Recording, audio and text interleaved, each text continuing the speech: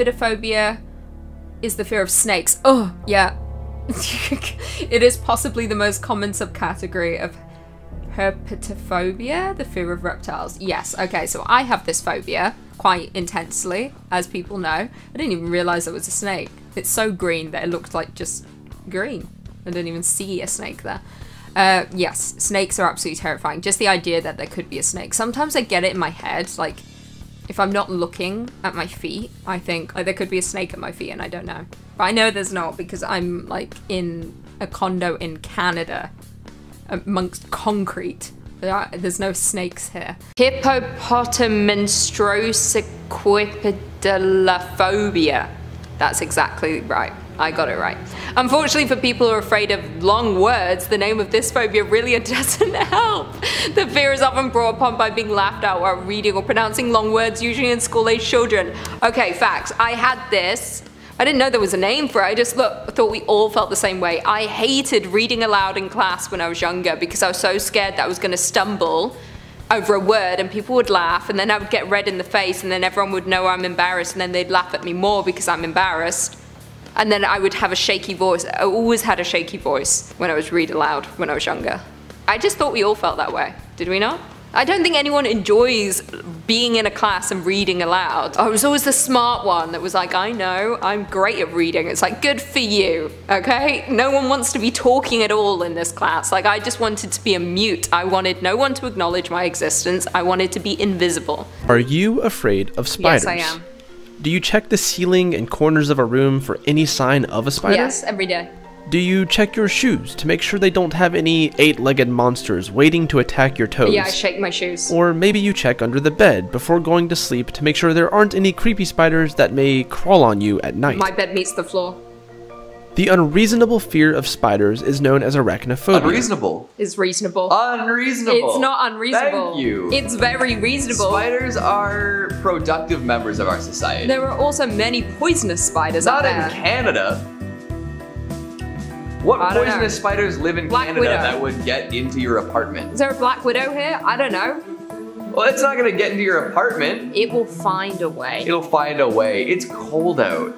Yeah, Black widows aren't happy in the cold. Yeah, it's trying to get into my home to keep warm. No. Cuddle up with me in bed and bite me and kill me and I'll wake up Well, if it dead. cuddles up with you in bed and bites you and kills you, it'll be cold then. This will be a cold, dead body.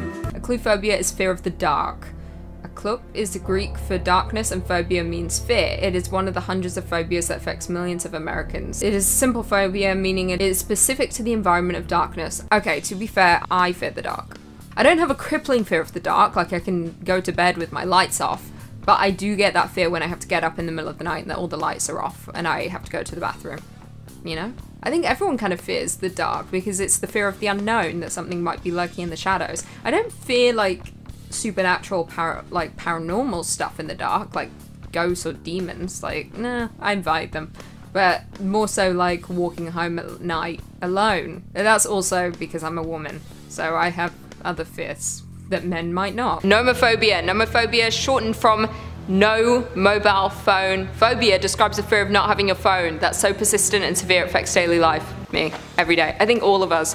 I can't go to the bathroom without my phone. My phone is always attached to my body. It's like, what if I go to the bathroom and I miss an important call? It's like, what am I gonna do? There's stakes here. It's so bad. I think we're all relying on technology now. I can't, I've got to have it with me all the time. Herpetophobia. Herpetophobia is a common specific phobia, which consists of fear or aversion to reptiles, commonly lizards and snakes, and similar vertebrates as amphibians. It is one of the most diffused animal phobias, very similar and related to aphidophobia. This condition causes a slight to severe emotional reaction, as for example anxiety, panic attack or most commonly nausea. Panic attack. I don't mind lizards, I just can't snakes. But like snakes are just lizards without limbs. I know, if they had limbs I'd feel better about it. Wiggle it. It's the fact that they don't have limbs and they wiggle around and then they charge like. They strike. I love how a snake strikes. But it's just the fact that they can strike with just their body. What the f? They've developed into, you know, perfect slithering machines. No, I don't appreciate it. I'm not here for it. I hate them all. But lizards, I can f with them. The lizard? I can f with a lizard. Hemophobia is an extreme fear of seeing blood or getting tests or shots where blood may be involved. This phobia can have a serious impact on your life, especially if you skip important doctor's appointment. Okay, I'm laughing because I literally just had this conversation with my friend the other day. We were talking about blood work, and I can't remember how the conversation came up, but she was talking about how she had blood taken, and I was like, oh, I always have to look when blood is getting taken, specifically out of here. I have to look, but I think it comes from a place of nerves, is that when I'm looking, I get the giggles. So I must look insane to nurses because they're literally drawing blood from my arm and I'm staring at it and laughing. Why am I that crazy? But yeah, I don't know what it is. I think it's a form of control, like because someone's literally got a needle in your arm and is taking something that belongs to you. So I think it's me having to look. I need to watch it happening. Cyberphobia. This phobia is often experienced by older adults who are having trouble adapting to using new technologies like computers, tablets, or smartphones. It is often worsened by feelings of low self-esteem or fears about being judged harshly. I don't think this is just like older adults. This is everyone. I mean, I think it's everyone. I know personally my parents, nightmare with technology. They are getting better, but my mum is the classic type that will type a sentence, leave a space, and then put the punctuation after. You know, like a space before the period, a space before the exclamation point. It's like, why are you doing that? It doesn't need a space. Anyway, parents with technology is frustrating. I have to set up all the technology whenever I'm home. But I get it with the fear of judgment. I think we all have a fear in that regard. Just looks like a bunch of little donut holes, you know? I hate holes. That's just like coral, isn't it? Or something like that. I can't look. I can't. Yeah, these are like coral-ish formations, it seems to me. No, that's gross. But that's like a makeup effect. Yeah. That's not real. No, I can't look. Ooh, Oh, but also that's like teeth, like on a doll face. That's what gets me when it's like the fake makeup on the hands, like when there's holes on your body. No, Chris. No, stop it. It makes me very sad and it makes me want to throw up. I have always had that problem with holes. I learned I had this phobia when I would see a tree covered in holes where a woodpecker had been. Yeah. It makes me want to throw up. Like I can't look at it. I don't like a lot of one thing in general. It's not necessarily even holes. I just don't like a lot of one thing. Astrophobia is the extreme fear of thunder and lightning, and it can affect people of all ages, though it may be more common in children than adults. It's also seen in animals. Many children who have this fear will eventually outgrow it, but others will continue to experience the phobia and into adulthood.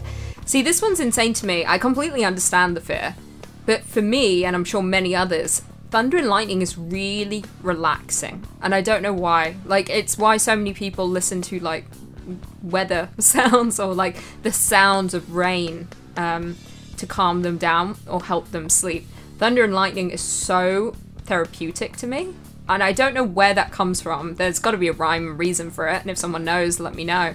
But yeah, it really makes me feel good. Like when it rains or when it storms, I feel so like comforted. Like I feel so like homey, and like I just want to curl up into a ball with a sweater on and read a book and drink a hot chocolate.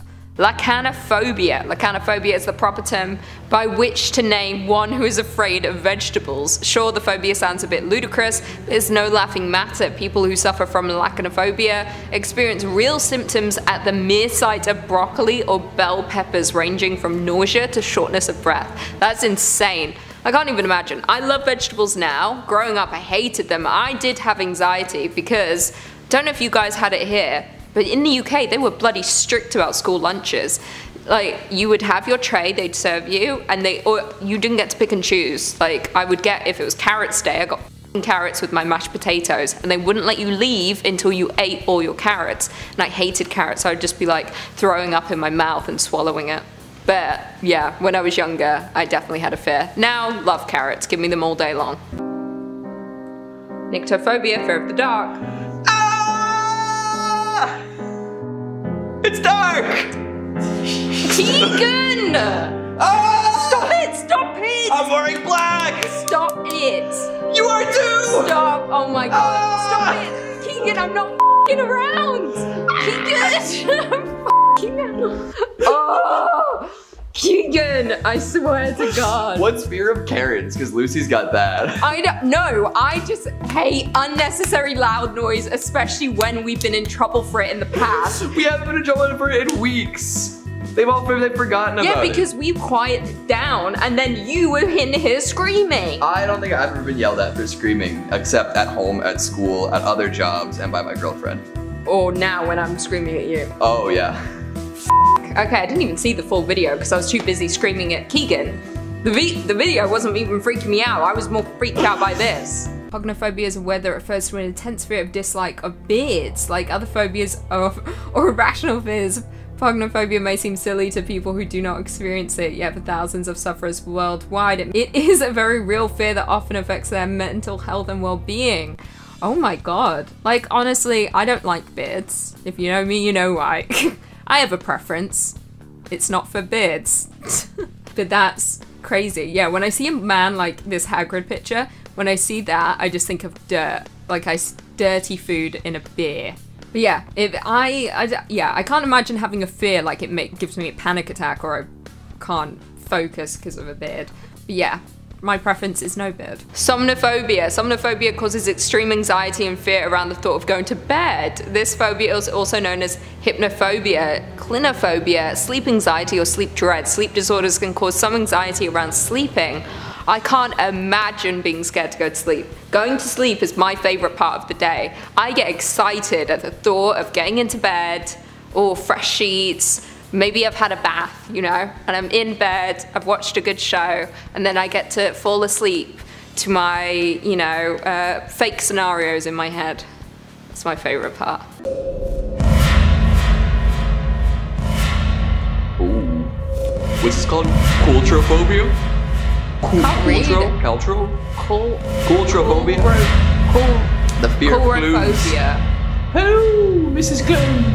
May I have a bowl of soup? This doesn't faze me too much. I'm alright with clowns. I'm not bothered by clowns. Sometimes in movies I'm like, I'm okay not looking at you. Like, yeah. but Penny, usually they try really hard. Like, it's not the fact that it's a clown, it's that they try really hard to make it scary, you know? Yeah. Like, they could show you a regular clown, you'd be like, nah. A normal person dressed as a clown, I'm like, meh. But if, like, I'm sure if Pennywise showed up, I'd be like, oh. Well, even Pennywise, like, it's like, I get it, but, like, it's more like what Pennywise represents that scares me, not the fact that he's a clown. Yes. You know? Like, he could be anything. Like, Pennywise is the scariest looking thing on earth. I'm like, no, he's not. Nah. He looks like Bill Skarsgård with a funky makeup job. Or, you know, he looks like Tim Curry. Like Tim Curry, right? Yeah. I don't know. Like, Pennywise is scary no matter what form he's taking. Like, when he was the old woman naked at the beginning of It 2. Spicy. Like, what the Spicy. Spicy. Spicy stuff. Catoptrophobia is an abnormal and persistent fear of mirrors often caused by a negative past experience. Sufferers of this experience undue anxiety about encountering mirrors. This phobia can become quite irrational if left untreated. Is this a fear of seeing one's like own appearance? Or is it come from, I know mirrors, some people believe mirrors to be the gateway to the spirit realm sometimes. Is that, I don't understand where the fear comes from, whether it's the fear of looking at yourself, maybe it comes from like a deep hatred of how someone appears or how you see yourself, or if it's to do with something else and something more paranormal or supernatural. I don't know, but that's frightening. Yeah, I mean, there are some days I look in the mirror and I'm like, oh, cover that up. Ablutophobia. Ablutophobia is the overwhelming fear of bathing, cleaning, or washing. It's an anxiety disorder that falls under the category of specific phobias. That's horrific. I mean, it makes sense why some people don't bathe. And there are some people you're like, why? You would just want to say bathe. Get in the bath, you know?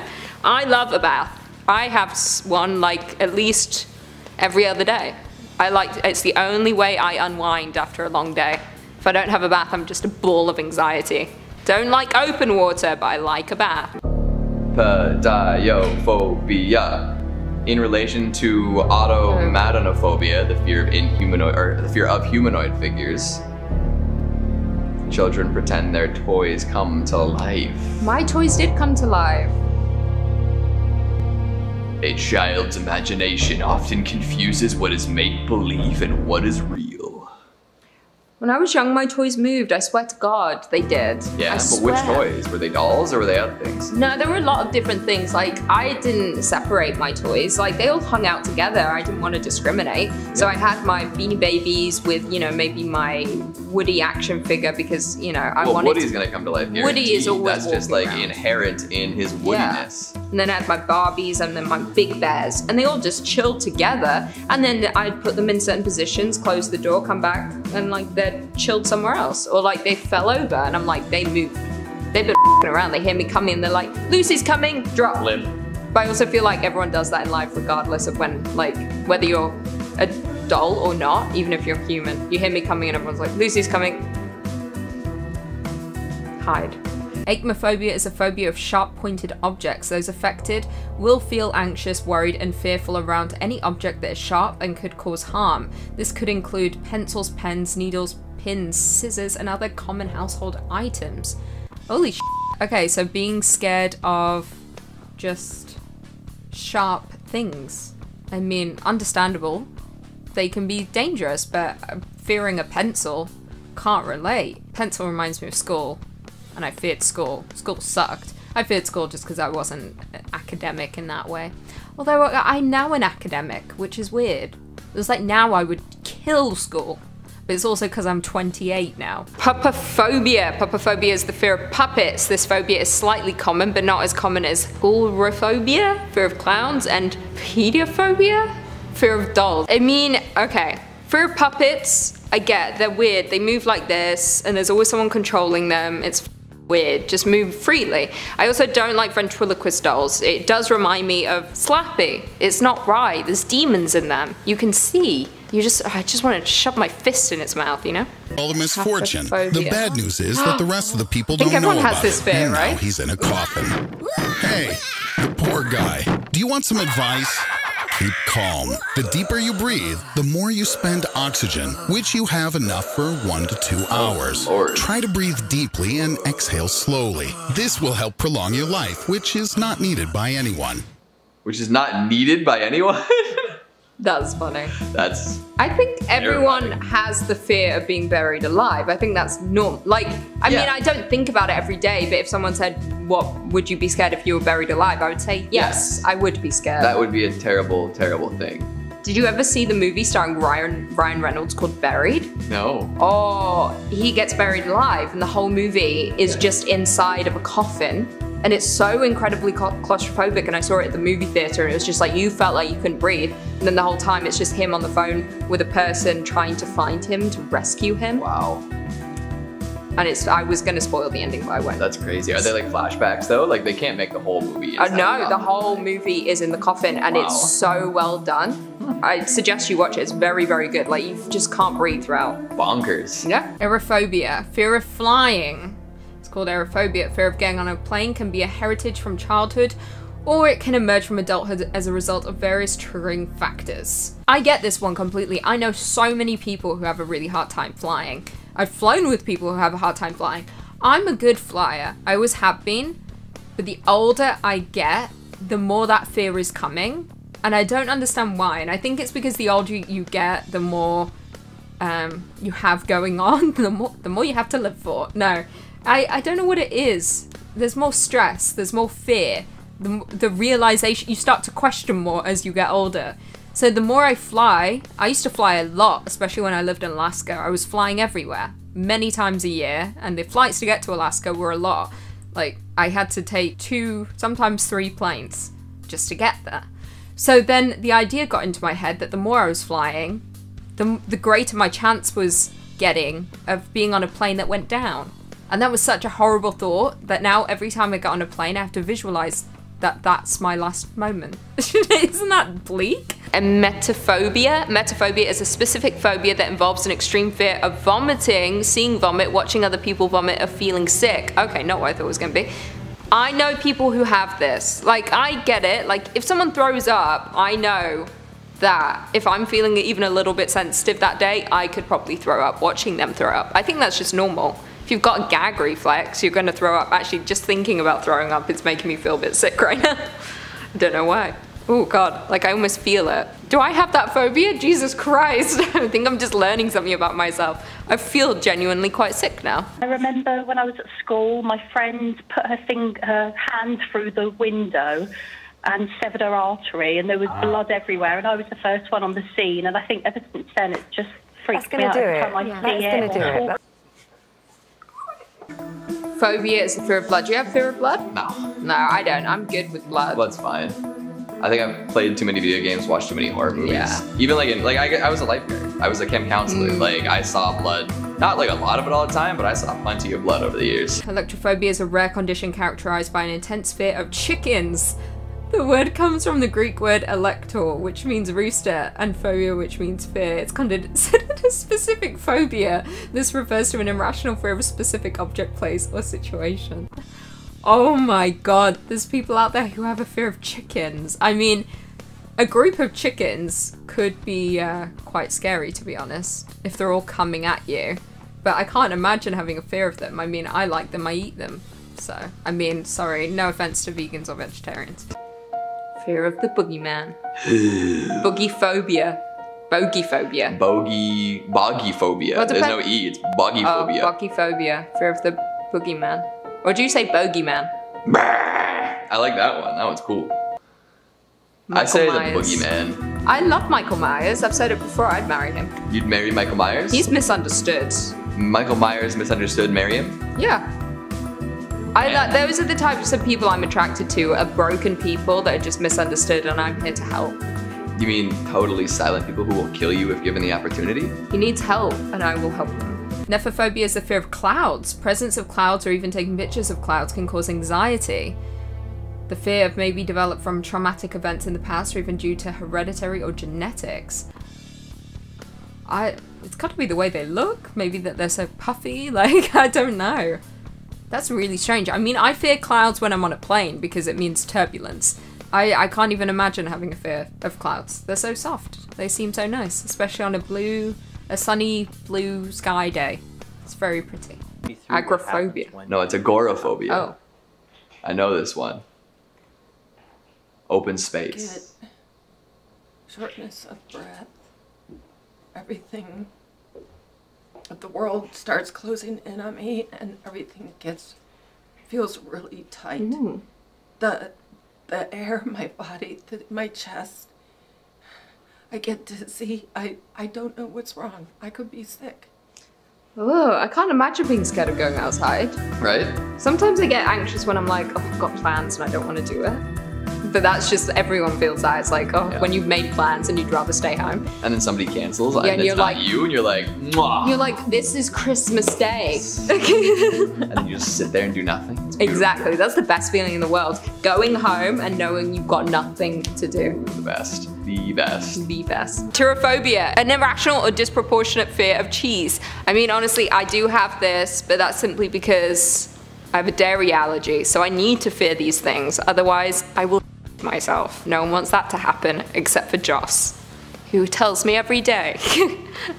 Yourself. Gamophobia. A phobia is an excessive fear of something that actually presents little danger but nonetheless makes you anxious. In this case of gamophobia, it's a fear of commitment or marriage. I bet there's a lot of people out there that have this. Personally, I don't. I want to get married. Commitment right now, iffy. Commitment wise, right now I have the fear because I have just been in a year-and-a-half pandemic and I want to go out into the world and say hello to everyone. But I want to get married. I'm not afraid of that, but I know there will be a lot of people on, which is why so many people cheat. And f you if you're a cheater. Are you just afraid they'll pop? Everything, the look of them, the way they float, everything about the way they float. Everything bothers me about them. You're worried about a balloon floating? Yes. What could it do? I don't know why. I just don't like it. Maury, you're being a big dick right now. He is being a dick. Ultimately be the cause of your death. Globophobia. You're gonna die because of a balloon. Wow. Maury, chill out. She's afraid of balloons. Let her be. Just understand. Like, everyone has different fears. He's like, wow, you're afraid of a balloon? Oh, what a That's idiot. the stupidest thing I've ever heard. I hope a balloon kills you, idiot. Oh. What a dick. God. Balloons aren't like great. I don't like them. I get scared they're gonna pop. I hate the sound of loud noises. Oh, but definitely. They're fine, they're chill, but... I mean, like, I get it. Like, if somebody's afraid of a balloon, like, it's not natural. Balloons are not natural. No, they are weird. And you know that fear. I have that fear when I'm blowing up a balloon and I'm like, oh, do I have one more breath or is it going to explode in my face? What if it like reversed like down your throat? Now you got a balloon expanding in your chest. No, I think it would hit the back of my throat and then I'd go. Exactly. And then I would die. You're trying to breathe with the balloons inflating and nothing's getting to your lungs? I'd hope I'd die.